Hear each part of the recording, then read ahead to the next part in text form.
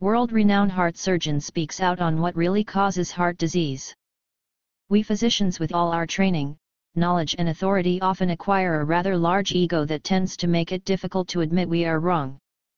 So, here it is. I freely admit to being wrong.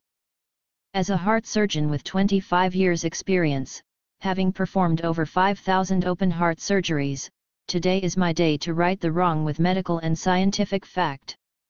I trained for many years with other prominent physicians labeled opinion makers. Bombarded with scientific literature, continually attending education seminars, we opinion makers insisted heart disease resulted from the simple fact of elevated blood cholesterol. The only accepted therapy was prescribing medications to lower cholesterol and a diet that severely restricted fat intake. The latter, of course, we insisted would lower cholesterol and heart disease. Deviations from these recommendations were considered heresy and could quite possibly result in malpractice. It is not working. These recommendations are no longer scientifically or morally defensible.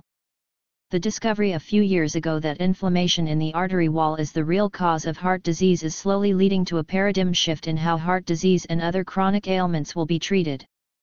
The long-established dietary recommendations have created epidemics of obesity and diabetes, the consequences of which dwarf any historical plague in terms of mortality, human suffering and dire economic consequences. Despite the fact that 25% of the population takes expensive statin medications and despite the fact we have reduced the fat content of our diets, more Americans will die this year of heart disease than ever before. Statistics from the American Heart Association show that 75 million Americans currently suffer from heart disease, 20 million have diabetes and 57 million have pre-diabetes. These disorders are affecting younger and younger people in greater numbers every year. Simply stated, without inflammation being present in the body, there is no way that cholesterol would accumulate in the wall of the blood vessel and cause heart disease and strokes. Without inflammation, cholesterol would move freely throughout the body as nature intended. It is inflammation that causes cholesterol to become trapped. Inflammation is not complicated, it is quite simply your body's natural defense to a foreign invader such as a bacteria, toxin or virus. The cycle of inflammation is perfect in how it protects your body from these bacterial and viral invaders. However, if we chronically expose the body to injury by toxins or foods the human body was never designed to process, a condition occurs called chronic inflammation. Chronic inflammation is just as harmful as acute inflammation is beneficial. What thoughtful person would willfully expose himself repeatedly to foods or other substances that are known to cause injury to the body? Well, smokers perhaps, but at least they made that choice willfully. The rest of us have simply followed the recommended mainstream diet that is low in fat and high in polyunsaturated fats and carbohydrates, not knowing we were causing repeated injury to our blood vessels. This repeated injury creates chronic inflammation leading to heart disease, stroke, diabetes and obesity. Let me repeat that, the injury and inflammation in our blood vessels is caused by the low-fat diet recommended for years by mainstream medicine. What are the biggest culprits of chronic inflammation? Quite simply, they are the overload of simple, highly processed carbohydrates, sugar, flour and all the products made from them, and the excess consumption of omega-6 vegetable oils like soybean, corn and sunflower that are found in many processed foods. Take a moment to visualize rubbing a stiff brush repeatedly over soft skin until it becomes quite red and nearly bleeding. You kept this up several times a day, every day for 5 years. If you could tolerate this painful brushing, you would have bleeding, swollen infected area that became worse with each repeated injury.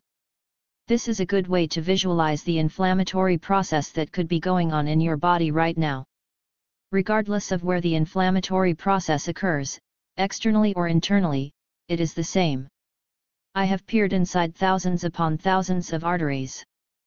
A diseased artery looks as if someone took a brush and scrubbed repeatedly against its wall. Several times a day, every day, the foods we eat create small injuries compounding into more injuries, causing the body to respond continuously and appropriately with inflammation. While we savor the tantalizing taste of a sweet roll, our bodies respond alarmingly as if a foreign invader arrived declaring war.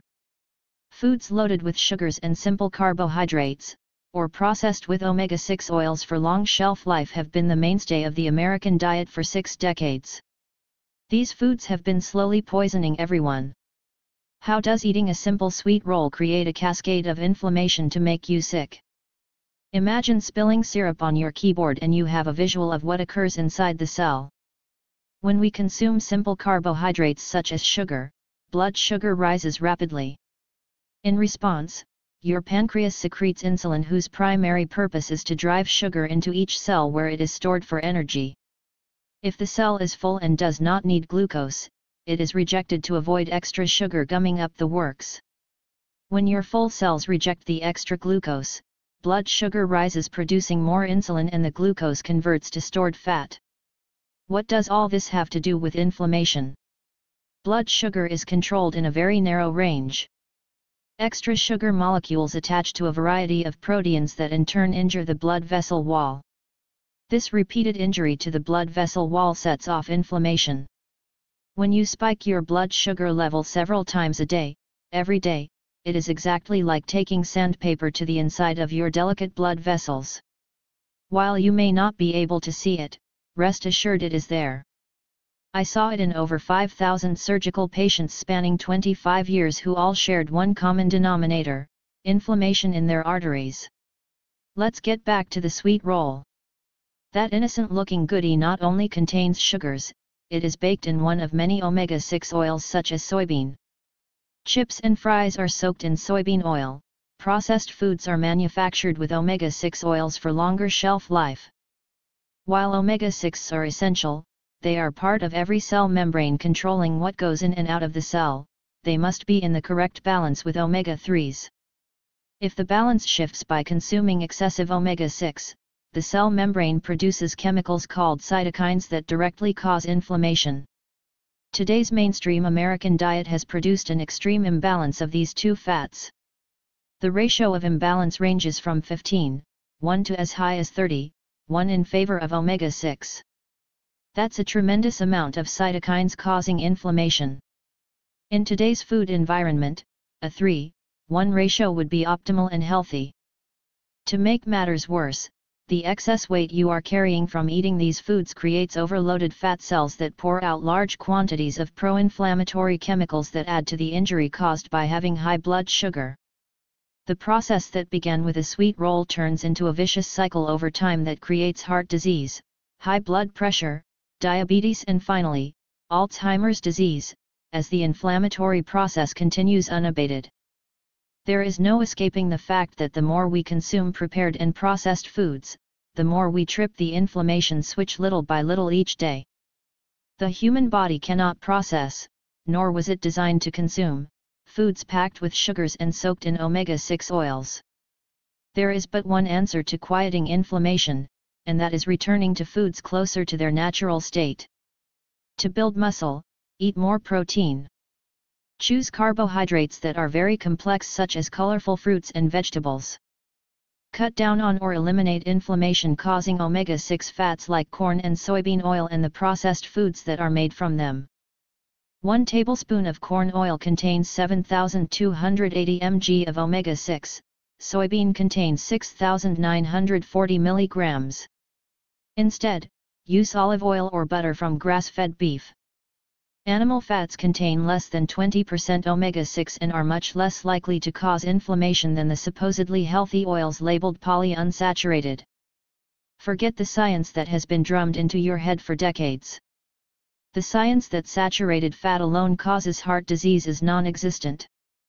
The science that saturated fat raises blood cholesterol is also very weak. Since we now know that cholesterol is not the cause of heart disease, the concern about saturated fat is even more absurd today. The cholesterol theory led to the no-fat, low-fat recommendations that in turn created the very foods now causing an epidemic of inflammation.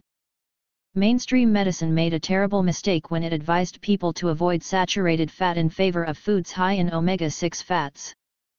We now have an epidemic of arterial inflammation leading to heart disease and other silent killers. What you can do is choose whole foods your grandmother served and not those your mom turned to as grocery store aisles filled with manufactured foods.